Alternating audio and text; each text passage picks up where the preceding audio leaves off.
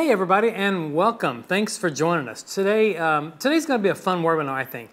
What we've done is tried to put together a sort of a compilation of utilizing different light shaping tools. Now, from my way of thinking, there's basically two camps here. There's two different areas of coverage for light shaping tools that we need to talk about. For me, it's broken down in softboxes and reflectors. And what I mean by the softbox is not just a softbox like a medium softbox or a small square, but that could also encompass Octobanks as well. And on reflectors, not just a small reflector head, but that also could take care of a pan head or a magnum kind of a looking piece, a beauty dish.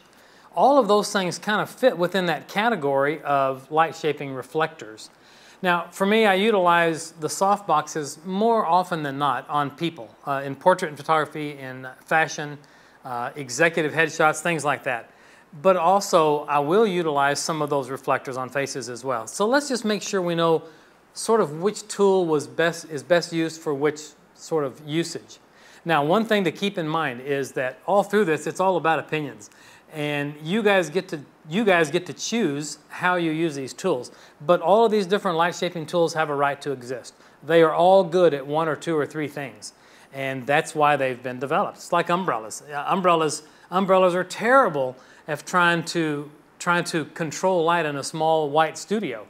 But if you need to light 20 people, an umbrella is your choice. It's the best way to do it. So all these different light shaping events, these tools have different rights to exist. They all have a good use. So let's start off by going over a softbox just by itself in the studio, and then we're going to come back. We'll talk about a little bit about that further, and we'll take some questions. So stick around. Here's about a 3-minute piece on working with a softbox in the studio. Hope you enjoy it. And again, thanks for joining us.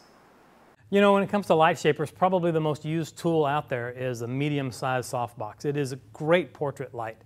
And with good reason. It does a lot of things pretty well. In this case, I'm going to use just a medium softbox by itself for this first shot that I'm doing with Gabby. So let me just get this shot set up here. Gabby, go ahead and let's just turn you a little bit away from there. That's it. And bring your head back this way. Good, right in there.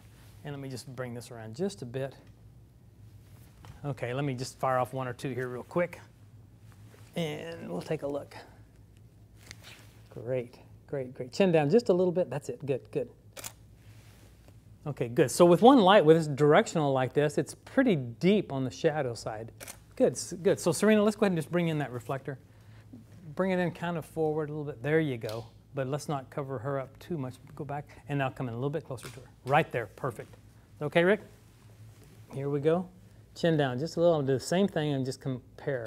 Yeah, so that's a big difference from the first one to the second one. There's a big difference there on the shadow.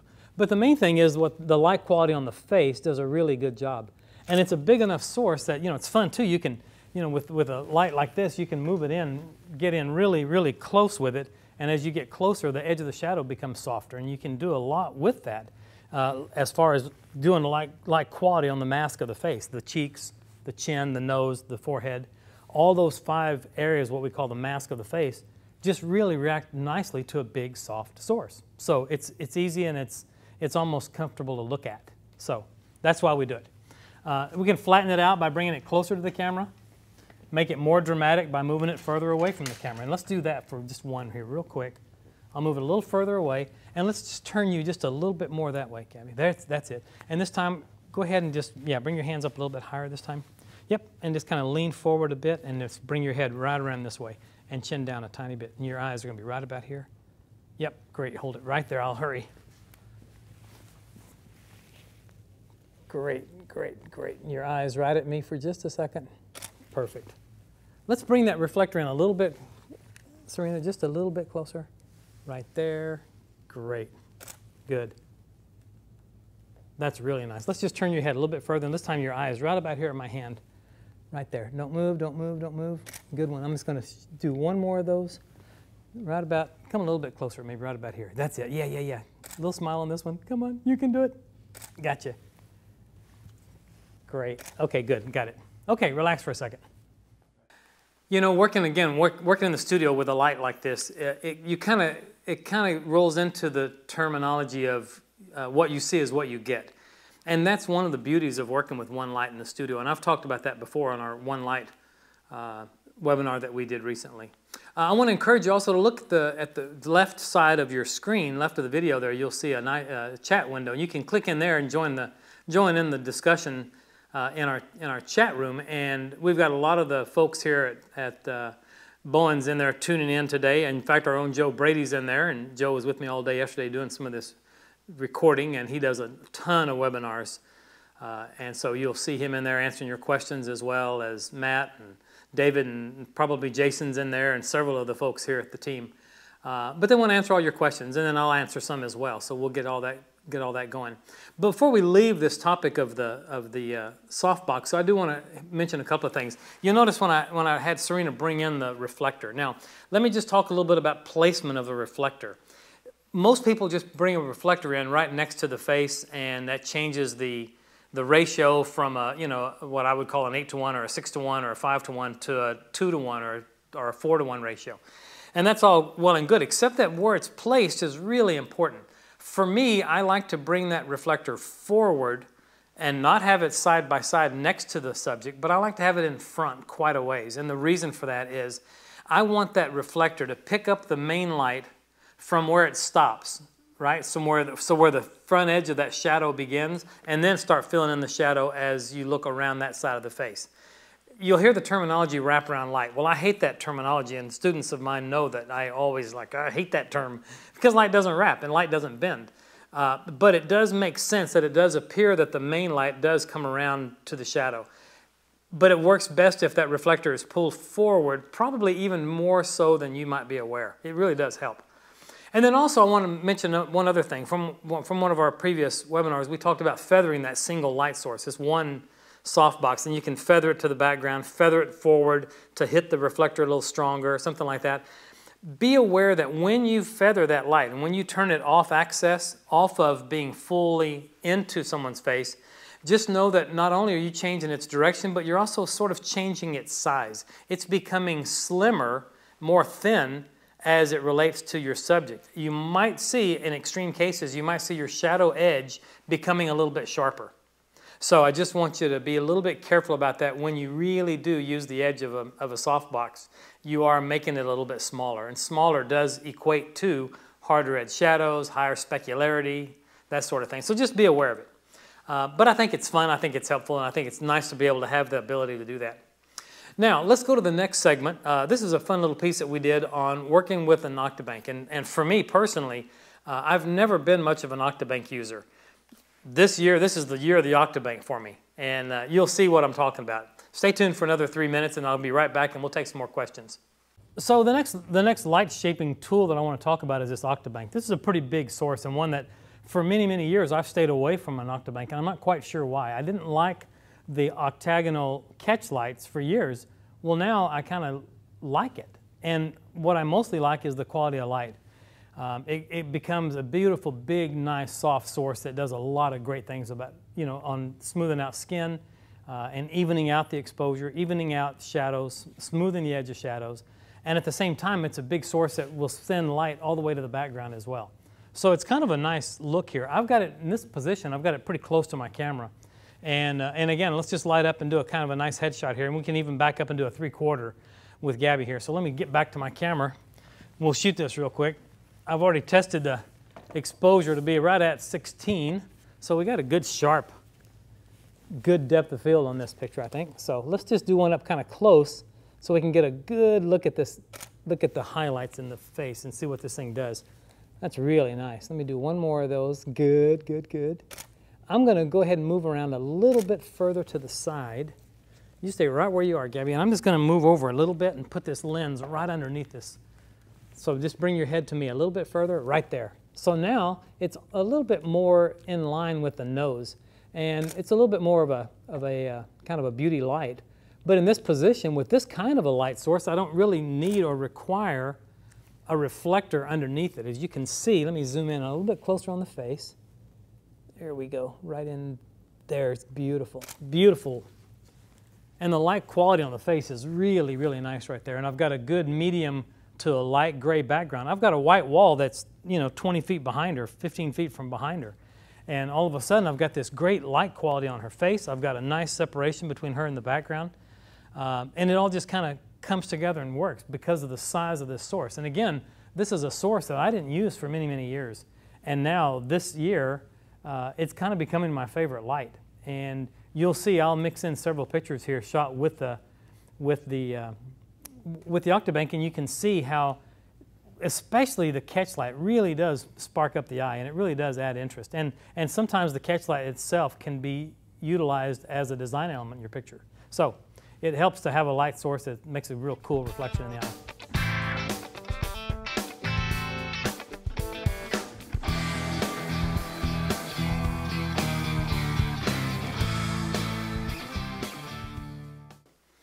You know, like I say, the Octobank is a very big, nice, forgiving light that does great things for the skin, and that's the big reason for it. I've come up with a term that I used recently. I call it it's almost like stolen from the old phrase cow tipping. I call it Octobank tipping, and that is if I tip my Octobank down slightly, I can do a better job of keeping that light from getting too bright on my background. Now, if you really need a little extra light on your background and you're working with an Octobank, tip it up a little bit higher, backwards slightly even. And what you'll see is it'll send a little bit more light sort of channeled over the model's head and help light up your background. So it works out pretty well. So, but I encourage you to get in there and dig in with these Octobanks. There's a lot of great light quality there, and there's a lot of great pictures waiting to be taken with an Octobank, I think. Let me just look at some of the questions. One I noticed here, what is the setting of the strobe in the camera? So thanks for the question, and I'm sorry I didn't cover that in the video. I meant to cover that. My camera was 1/125th of a second. ISO was probably 200. It's my standard default setting for my brain. And I was shooting with the softbox. I think I was shooting at f16, maybe 11, but I think probably 16. Metered it with my best friend, my 758DR Sekonic meter. And I always put it right at my subject's face and then I turn it right to the main light source. Take a meter reading and exactly what it says is exactly what I do.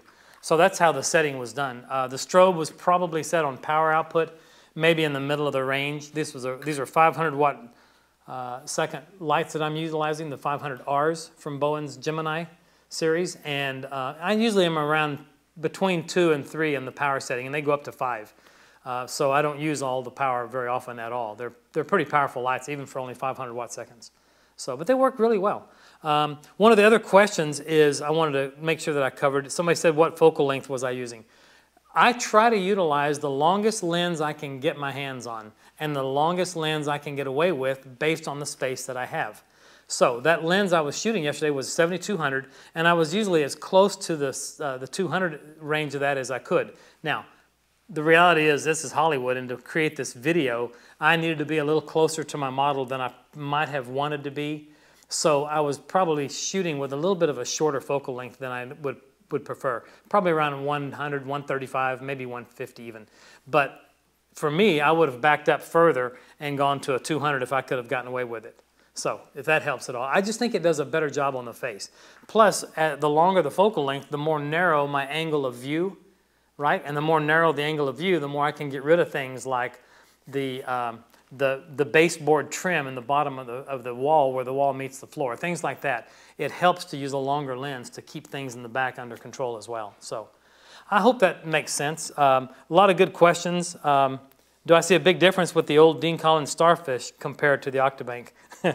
Great question, and I can't believe somebody knows about that old Starfish. Yeah, I have a little history with that Starfish. But yeah, I think they're very, very similar. I think the Starfish was a very unique design. George Larson, who designed and developed that, just did a brilliant job on a product that has lasted and proven the test of time. But the Octobank, for me, has a much, much cleaner look, I think. I think the catch lights are cleaner. It's just bright and fresh. It's big, and I like to work them in really close. And I'm just having great luck with it. There's subtle differences, but it's pretty minor, pretty minimal. But I hope that helps. Let's move away now from the softboxes, and now we're going to sort of lead into the reflectors area. So let's start off by talking about a beauty dish. I've got a 21-inch silver beauty dish. It's one of my favorite new tools. But again, it's really got to be used for the right person and the right subject matter to really come to life and really shine well. So take a look at this and see what you think, and throw some more questions our way. We got all the guys in the room answering them, and we'll be right back with you. It's about 3 minutes long. Thanks, everybody.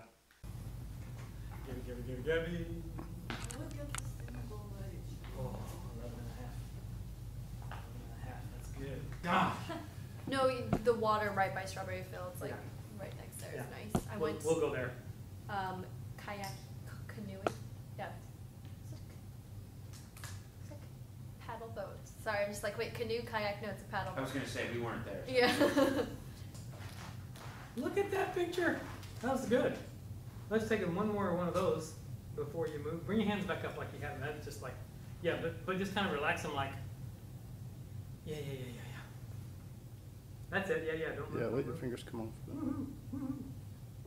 Now let's move a little bit away from the softbox discussion, and let's talk about reflectors in general. Reflectors in general have a pattern whereby light comes out of a reflector head and follows the shape generally of the reflector itself.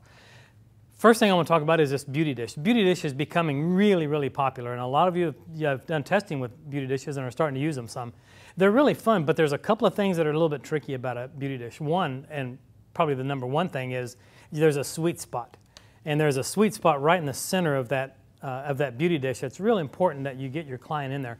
And so what I was just telling Gabby is back up a couple of steps, kiddo. So if she backs up, she can look into the bell of the beauty dish itself. And I told her just to walk forward until she can see that she's dead center with her face, right there. So right there, she's kind of in the sweet spot. As you get to the edge, you still get light quality on the face, but it's a different light quality. Once you're in the center, it's more evenly distributed around the edges, and it comes down in a shaft, almost directional shaft, that's sort of soft. So it's kind of a neat look. We'll do some of this, and then I want to also introduce a grid spot. As you shoot with a grid, everything is exactly the same, except the fall off starts right about here, and bam, it just starts falling off as a natural looking vignette. And the grid spots are very, very directional, and they're very helpful, and you'll notice a big change with this shot that we're doing with just the beauty dish itself. You're going to see some good exposure on that white wall, which becomes a gray, a medium gray. But once we put the grid on, that white wall is going to go black, or very, very close to black. So we'll take a couple of pictures and see how it looks. You just talk. I'm gonna focus on Okay, Gabby. great. Yeah, that's great. Yeah, I can see this Great. Hey, Serena, are you standing by? Let's lower this light source just a little bit.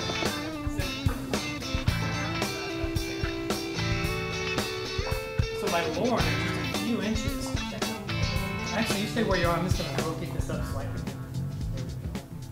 I'm just trying to get, because of the cut of your hair now, I just want to make sure that I'm underneath the edge of that just a little bit so I get a little bit cleaner catch line behind. Great. Your hair looks great.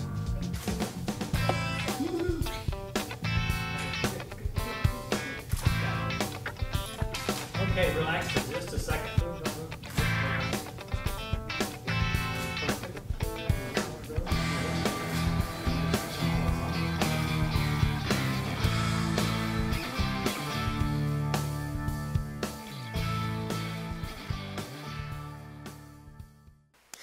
You know, again, working with that beauty dish is really, it's sort of an exercise in testing, and you really do need to test it. While a softbox is a little bit more forgiving in its positioning and placement, if you're off a little bit with a beauty dish, you can get yourself in real trouble real quick. You'll still get light on your subject, but you miss that sweet spot of that beauty dish, and it's pretty important. And our model, Gabby, you know, once she got positioned, we have a piece of tape on the ground, and that's where she had to stand. She couldn't move. Because you can't have the freedom to move left and right when you're working with a beauty dish. You got to stay in the right spot there. So I did want to mention a couple of things. I think there's good versus evil in working with a beauty dish. I mentioned this earlier, and Joe was just laughing. What do you mean evil? For me, the good part is, man, when it's in the sweet spot and you've got the right face and the right look and the right clothing and everything's all together, it's a beautiful, beautiful quality of light. When you've got someone with skin that's not quite as great, it's not such a great way to go. What I mean by that is, for example, it is a small source. It does come out and it spreads and it comes out in a channel of sort of focused light, but still it's a small source. It's not big and it's not forgiving, and it does produce shadows that aren't necessarily real soft. The problem with that is if you've got somebody with a lot of wrinkles, you get somebody like this face, you know, this is not the face you want to light with a beauty dish. It's called a beauty dish for a reason. It's used on beauties. But think about a wrinkle. If someone's got a wrinkle in the face and I say, well, define a wrinkle, what does a wrinkle look like? Somebody would say, well, it's shadows. It creates shadows. Well, it does on a light-skinned subject. But if you've got a dark-skinned subject, those wrinkles appear more like highlights as opposed to shadows. Does that compute? And I think what we need to understand is that smaller the source is, the harder edge those shadows are, or the brighter and more specular those highlights become. So you really do want to make sure that you understand how to control this and how to use it, and choosing the right tool for the right subject. If you've got a weathered old face of an old Navy Sea dog that's in his 90s and you really want to bring out that cragginess in his skin and those deep ruts and a life well lived, and do a black and white portrait study of that, that's different. And maybe that would be an optimum situation for a beauty dish, or even something smaller. So there are times when you want to do that. So keep that in mind. I just want to glance at the questions that we have here. Someone asked if since I can't sometimes turn the power down, do I ever use a variable neutral density filter so I can shoot wide open? It's a great question, and the answer is absolutely. I do keep a 10-stop ND in my bag, which is kind of overkill sometimes. But I will tell you that, not a variable, but it's a fixed density of 10 stops. I will tell you that also one of the things that I'll do is I can only take my ISO down so far. But there are more and more and more people that are just flipping their color balance to tungsten or incandescent on their cameras and just going to 2.8 and shooting wide open and picking a shutter speed that works. So if you don't want to take the effort to use an ND on your camera, you can shoot with the ambient light, go to 2.8 and find the correct shutter speed. And you can also buy from a variety of different vendors. You can buy gel packs that have neutral density gel filters in the pack. So, you know, 12-inch by 12-inch gel, that's a 3-stop gel, a 3-stop ND, and you can tape that over your flash tube, and that'll cut down your light as well. So that's a real good tip to use as well. One of the other questions that came in is, how do I focus my camera? Am I focusing and recomposing? For the most part, I'm not recomposing, but with my thumb on the joystick on my 5D Mark III, I'm just moving that focus point around, and I usually will keep my camera stationary, and I'll move that point around until I find the point for focus, and I'm using my back button for focus. Interesting thing I've learned over the years of working with a back focus button is that once you focus it, you can move your camera around and nothing's going to change or move when you're touching that front button. So it's pretty good and pretty helpful to have that. I like that back focus, and it just, for me, it seems real fast. So hope that helps. The one last thing I'll hit on this, and then we're going to move on. What's the pros and cons of using constant light sources? You know, we used to jokingly say that when people would say, when do you use hot lights and when do you use strobes? And I used to jokingly say with my friend Dean Collins, well, we always use hot lights in the winter and strobes in the summer. Yeah, okay, well, you know, to warm up the studio in the winter, you get the idea. The idea is, for me, in the studio, I almost always prefer strobes. There is a look, there is a crispness and sharpness to that burst of light that I really can't find when I'm working with continuous lights. And there'll be people that'll jump in here and argue with me on that. And that's okay, everybody's entitled to their opinion. But for me, I'm a strobe guy. I'm a studio strobe guy. Although I have been experimenting a lot with continuous light sources, and I'll be doing some things coming up with them. Someone also had mentioned a Fresnel light. Will I be utilizing a Fresnel lamp for that old, true Hollywood look? I'm so glad you brought that up. I want to do an entire webinar just on that look. So for that reason, I didn't include a Fresnel in this webinar. But you can absolutely bet you're going to see a webinar coming up on that. That's a whole hour right there, just on that Hollywood look. That Fresnel light, focusable spots, all of that sort of thing. This is pretty big, I think, and pretty important stuff. Great looks that you can get. So, all right, we're going to go back to another little quick video where we're going to add a little help with the beauty dish and separating our subject from the background. And we'll talk a little bit further about that when we get past this next piece. It's about another 3 minutes long. And I hope you're enjoying this. I hope it's making sense. I hope some of our team are answering your questions in the chat room. I wish I could see the chat room. I can't. All I get is just a handful of questions. But hope it's all going well. Thanks for tuning in, folks. And take a look at this next segment, and we'll be right back with you in about 3 minutes or so. Thanks. In the town where I was born lived a man who sailed the sea. And he told us of a life. Okay, we're rolling. In the land of submarines. So we sailed up in the sun till we found. Sorry. You know, when we talk about using the softbox for our main light, whether it's a medium softbox or the big Octobank, all of those make really beautiful light sources on the face.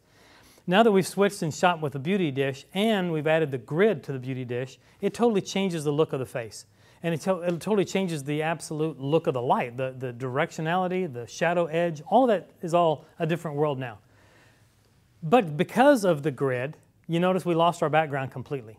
So now what we want to do, first things first, is separate her from that background. And the best way that I've found to do that, some people will just use a hair light, a small light source, up high and slightly behind. But for me, what I've found to be really useful is using a strip light.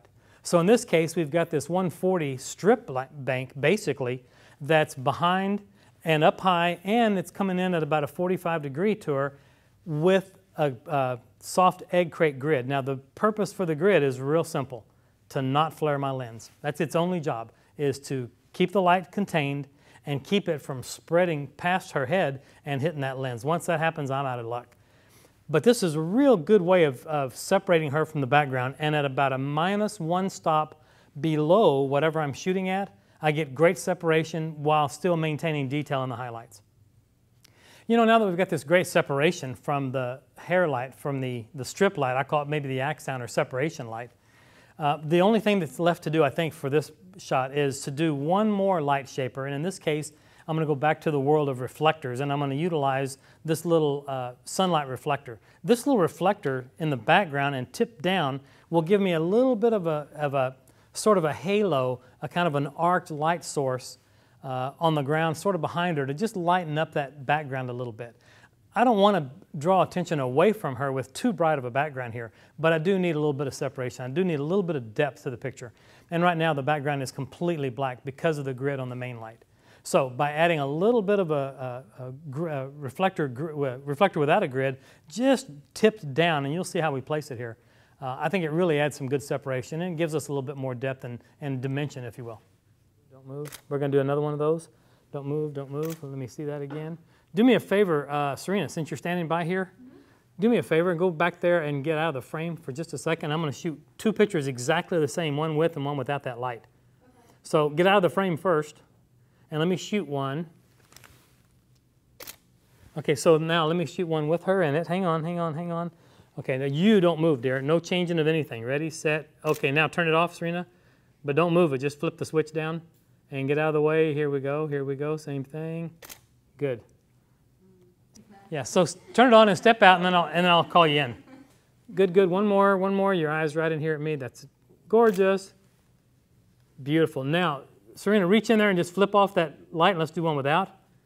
And great. Here we go. Don't move.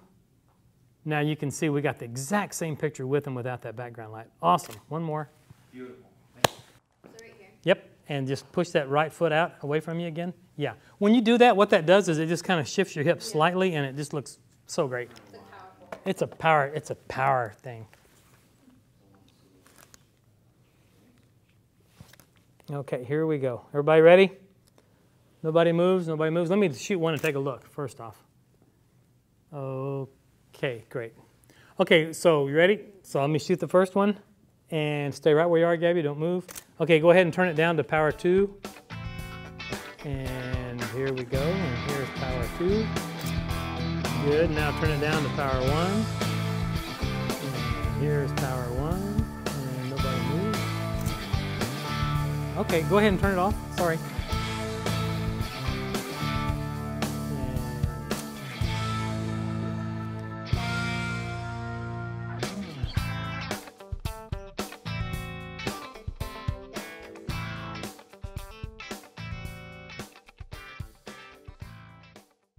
You know, once again, it's sort of a building process. You know, for this picture in particular, we've got a beauty dish on the face, then we added the grid, then we added the strip light, then we added the background. So it's just a constant build-up. We had an assistant that worked with us for years and years in San Diego named Kevin Scott Schumacher. Kevin's a brilliant photographer in San Diego. And I remember one time he built this very complex picture, and we said, Kevin, how did you figure out this lighting? And he said, one light at a time. You know, so really you do find that main light and you start there, and then it's a building process. So each element that you build might require a different light shaping tool. So you just start with one, and then you add the next, and then you add the next, and then you add the next, and you start building. It's a real simple build-up process. Now, let me just talk a little bit real quick about that strip light overhead. One thing about it that's important, a lot of you are studio photographers and you have a hair light overhead, and that's fine, but I want you to be real aware of one thing. Anytime you're using a hair light overhead and maybe slightly behind, make sure that that measures with your light meter to be below, like at least a stop or so below whatever you're shooting with your main light. And the reason for that is you can see it still at a -1, but it'll have detail in the highlight. And sometimes if it gets closer than that -1, if it's like equal to what you're shooting at, sometimes those highlights really lose all detail. They're just a little small washout. And in fact, you might have a histogram where that's just pegged all the way against the right edge of your histogram. And that's coming from your hair light. So be a little bit aware of that, at least. If you don't have to fix it if you don't want to fix it, but just be aware that that's probably where that spike is coming from on your histogram. So I always try to go about a -1. Now, on that arcing background light, that's that beautiful reflector, and I just looked at it and thought the shape of it would be ideal to give me a bit of a curve. So I just tipped it down and bounced it. I was trying not to bounce it into the floor as much as I'm just trying to bring down the value on the wall. And in fact, if I had been smart, I would have thrown some a black panel or something on the ground below it, so it's not bouncing off of the floor. I don't want to bounce off the floor. I just wanted the edge to be light to dark. So it worked out pretty well. And I will tell you this, one other little tip about that light on the background. Anytime you have a light on a background of any type, you've got a choice on where you place that. And I will tell you that the closer your light source is to your background, the more rapid the fall off of light, the more rapid the transition. Now, again, that's measurable. You can measure that. You can be lazy and stand at your camera with your 758 DR. I can flip this thing to spot, and I can stand next to my camera, and I can pop that strobe right behind the subject's head, and then I can move over a foot, move over a foot, move over a foot, and just keep making my readings from here so I can see what my fall off is. And then I can have Serena move that light further away from the background to more evenly feather it out, smooth it out, make the gradation less, or slide it in closer to the wall to get a more rapid fall off. Does that make sense? So we got lots of options here, and you know, it's funny. It always comes back. It always comes back to my light meter, and everybody that knows me knows I don't go to work without my. This is like being a contractor, and this is my tape measure that's on my hip all day, every day. I don't go to work without my light meter, in any condition. I want to answer a couple of these questions that came in. These are really good questions. One is, if you can't afford all the various light sources, which would you start with for portraits? And if you have a family portrait, would you suggest using 2 light sources? Well, let me go first. My first choice would be to buy the biggest softbox you can get your hands on that you can afford, because you can always make it smaller by backing it up or blocking off areas of it with black paper or with fabrics. So you can always make it a smaller source. But with a small source, you can't make it bigger, if you understand what I mean there. So get a pretty good size source if you're only going to get one. Now, in terms of doing a family, when you say would I suggest using 2 light sources, I wouldn't mind using 2 light sources, but I want to caution you about one thing. Don't let the 2 light sources be competing light sources. Light should come from one direction, not 2. So the only time I would ever flat light or light something, say, with an umbrella on this side or an umbrella on this side and flat light into something, would be if I've got a big group of people. In that case, I'm not too worried about directional light. But if I was doing a family of 5 in their home or a family of 10 in the studio, I might take these 2 lights and I might rotate them slightly like this, to where one's behind camera and I've got one that's going to be directional. I want that light to really clearly come from one direction. That's key in a quality portrait. So I've got depth, shape, dimension. And all of that's those are the things that are important in separating you from those people that really don't know what they're doing. They're just flat lighting and trying to get a good expression. Expression's great, but you've got to get light quality if you're going to be able to be competitive in your area. Okay, so let's move on from that because I think we've got most of our questions there caught up. I'm trying to just glance here. Yeah, I think I'm caught up for right now. Let me just say this. This is the kind of stuff that I love. I love digging into these tools, and I will promise you that if you will spend a little bit of time testing all of the light shaping tools you have, most of you have many of these tools that you've never used because you've never taken the time to do any testing. Give yourself a break on a Friday afternoon at 2 o'clock, just block off the day and go into the studio by yourself, turn on some music, and just start testing different sources and utilizing them different ways. And you're going to find that you'll grow exponentially in your talents and your techniques. Okay? Let's kick this out, and we're going to go back into the studio again for this last segment. I think this is going to be a good segment, and you'll enjoy what we're going to do with the background next. So stick around for another 3 or 4 minutes, and I'll be right back with you, and we'll sort of wrap this whole thing up in a minute. Thanks, everybody. Be right back with you. You know, once we've separated her from the background with the strip light from above and behind, adding that light back in the background gives us great, great depth. And that's part of what we're after here, trying to create depth of 3 dimensions onto a 2-dimensional piece of paper. And so introducing another light back in the background really makes a lot of sense here. And by putting that light back there, we've put it inside one of these 40-degree sunlight reflectors, which is a great head. And when tipped down, and you can see how far I've got it tipped, I've really got it tipped down. I'm just using the top edge to help create a bit of an arc. And that's just giving me some interest. That's all. I just don't want it to be too normal and all evenly lit like a normal high-key kind of a background. I want there to be some depth, shape, and dimension in the background, just like I do on the face. And so that just gives me the ability to pull that off. These reflector heads of all sizes, we've got that wide-angle reflector, the standard reflector with grids, all these different small reflector heads really, really give you a lot of control over your backgrounds as well as your subjects and the final look to the main light. But for me, I use them an awful lot for auxiliary lights and placing light just where I want it and sort of craft the light and shape the light exactly the way I want it. Beautiful. Let's do that one again. Let me just look at that accent light. Yeah, chin up a tiny bit. Good, good, good. I'm going to close down just a little bit. I think we're a little hot. Much better, much better. Good. Turn your head this way. Is Rick even here? Is he coming in today or what? So mean. He's not even here today. Okay, ready? Somebody let me know if we can get him on set. You know, now that we've lit that background with the sunlight reflector, which is a great source and it gives that nice arc, now we've just changed and put a small grid reflector in place. And so we've got a small medium grid. You know, they kind of come fine, medium, and coarse. You can kind of pick your own grid there. 1/8 inch, 1/4 inch, 1/2 inch, whatever the depth is and whatever brand you might be working with. But the main thing is you've usually got 3 degrees of the grid spots. So here I've got the medium grid, and I've got it placed pretty high and kind of sending a little bit of a splash of light as if it's a stage light, kind of a spotlight from stage. Then just to add a little bit of interest, we put a little gel on it, and you can see how we picked up that deep, rich color from the gel. Now, here's the trick on this, working with gels, and I'll do a whole webinar just on gel colors.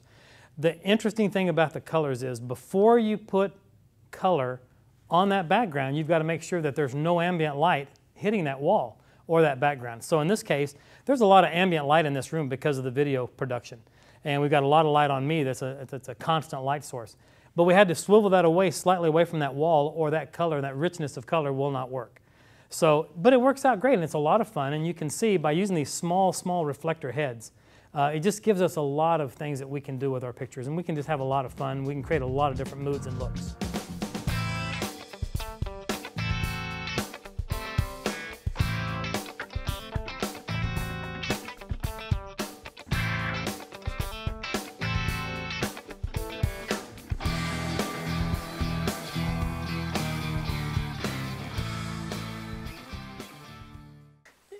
You know, working in the studio like this for me is just fun. And again, it's most of us that are photographers, most photographers that I know, we're sort of Peter Pan syndrome. We don't want to ever grow up.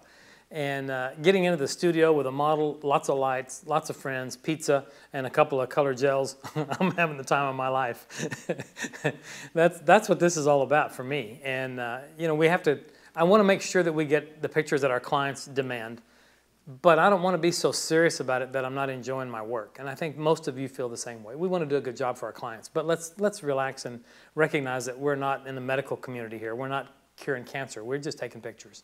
So let's keep it into perspective a little bit, and let's have some fun and enjoy our work. But I do want to make sure that I get what I'm supposed to get from my clients. So I do need to, you know, Dean Collins used to always say, being professional doesn't mean you're earning money from your field. Professional comes from the word proficient. You're proficient at your craft, and to be proficient at your craft, it does often require that you got to do a little bit of testing. Let me just wrap up a couple of things about these color gels, and I would get to some more questions. The gels, first off, anytime, and I mentioned this in the piece there, but you want to make sure that there's no ambient light in that room. When you're with everything else firing off, all the lights firing, everything that's going to happen, turn everything on except your background light, and then figure out what your exposure is on your subject, and then take a spot reading off of your background. Just take a reading on the background, take a reading on whatever you're shooting at. Your reflective reading off the background should be at least 3 stops below whatever I'm shooting at. Think about this. A reflective meter only has one brain, and that brain is reflect its value of middle gray, right? Well, 3 stops below middle gray is black. So whatever I'm shooting at, if I'm shooting at f16, this has to read 5, 6 or below. Does that make sense? Because from 16 we got 11 is 1 stop, 8's 1 stop, 5, 6 is 3 stops. So 5, 6 or below will give me a black wall. Then I can introduce color, and then I get screaming, vibrant, true color of the gel bouncing back, coming back to me without any introduction of white light, giving me a pastel value of a color. Does that make sense? I hope. Okay, so that's the first thing. And then consider using twin lights. You've got twin lights that you can utilize. Put a grid, spot grid on the upper right corner and maybe one on the left, and use complementary colors, a blue and a yellow together, like some of the great artists have always done. There's a lot of options that you can pull there with different tonalities and different colors and create lots of different effects. So that background is a lot of fun to work with, and you can get a lot of stuff. What is the height that it should pay? What about the height constraints of a home shooting situation? That is an issue sometimes when you get in somebody's home and you can't get the light as high as you want it because your box is bouncing and hitting the ceiling. If that's the case, before you bring the family on set, consider taking the softbox off of the light, putting a reflector on, and then aiming the light up into the ceiling as long as the ceiling is white. Get that head about 2 or 3 feet away from the ceiling, power your power up a little bit, and bounce it into that ceiling at a 45 so it comes down at the same angle of 45. Check it that way and see if it works. That way it does help because it does still give you the big, large, broad source, but it minimizes the issue of the ceiling height. That's a big issue sometimes. And then the other issue is, what is the height that the beauty dish should be? My response is going to make you laugh. It depends on the size of the nose. Oh, sorry. That cracked me up. Depending on what the shape of my subject's face looks like, the nostrils, the nose, the cheeks, the size of the lips, all of that has to do with it. And I will line my subject up with my beauty dish, and I'll raise and lower, and I'll look to suit my taste. Sometimes I want a little bit of a shadow under here. Sometimes it just doesn't look right, and it might make someone's face look misshapen a little bit. So it kind of depends on truly what it is that you're trying to get out of the picture. But you'll never go more than just a few inches up and down from that sweet spot. So look for that sweet spot. You'll know it when you see it. And then finally, one of the questions was, what does a grid look like? Thank you, Joe. There's a grid. This is a grid that we use on the beauty dish. Let me try to. Yeah, there you go. Now you can see through it. And this grid is about 1 inch deep. So if I turn it, it's kind of hard to see, but you can see there's just a little hole. It's called either a grid spot, a spot grid, or a honeycomb, depending on the brand. All it does is it sends light directionally, so that instead of that light coming out and just spreading, it just brings it down here. So now I can aim it and position it right where I want it to go, and that's kind of what it's best at doing. So it works pretty well for doing that. I don't know, folks. I think this stuff's fun. I hope this format kind of worked for today. We're thinking about doing some more of these where where we shoot little video segments. We bring them back in. We introduce that segment. We talk about them. We can show some product. We can answer some questions. Then go back and do another segment. Come back and stay. This will keep us focused on track and keep us focused on that direction. We've got some good ones coming up. We've got some really good ideas coming, so you want to stay tuned for that. Next thing I want to just mention, one last thing, is I'm writing this blog pretty regular now at TeamBowens.com. So check out our blog. We're trying to keep light, lively conversation there. You know, I've asked on my personal Facebook page and through some of the other outlets and social media, we keep asking questions over and over. What do you want us to talk about? And so we're trying to write that blog post on things that are relevant to you and the things that you want to hear more of and see more of. Many people have talked about group photography. Great. Next week you're going to see a blog post all about group pictures and how to light for group photography. And you'll see more about that on an upcoming webinar as well. So there's a lot of good topics coming. Joe's got webinars coming up nonstop. Just check the schedule. You'll get the emails. If you're on this list, you're going to get the emails about all of our upcoming events. But we really appreciate you taking the time to watch these. We think they're helpful. We're trying not to shove specific products down your throat and make you buy anything, but we want you to know that we feel it important to help make you guys better photographers. And if we can help improve technique a little bit, then we've done our job here. So thank you all very much. Thanks to the crew. They do a great job. They work hard at this. And when Rick shows up, you know, whenever he does come in to shoot, way to go, Rick. We have fun. Rick's our cameraman, our tech guru extraordinaire who does a brilliant job and make us look pretty good on these shows and does a great job. And Jen, our producer. Of course, I'm in here with Joe Brady, who's answering many of your questions today, and he does a brilliant job. So thanks, everybody. Thanks to the crew and the Bowens staff that have been in the chat room. Thanks for taking those questions for us and answering some of the tech questions and product questions. And again, thanks for joining us today. Like I say, if this is helpful, let us know. Let us hear from you from time to time. On behalf of Bowens and the Mac Group here in the U.S., I appreciate everything. Thank you very much for joining us, and I look forward to seeing you again soon. Thanks, everybody. Have a great day. Bye-bye.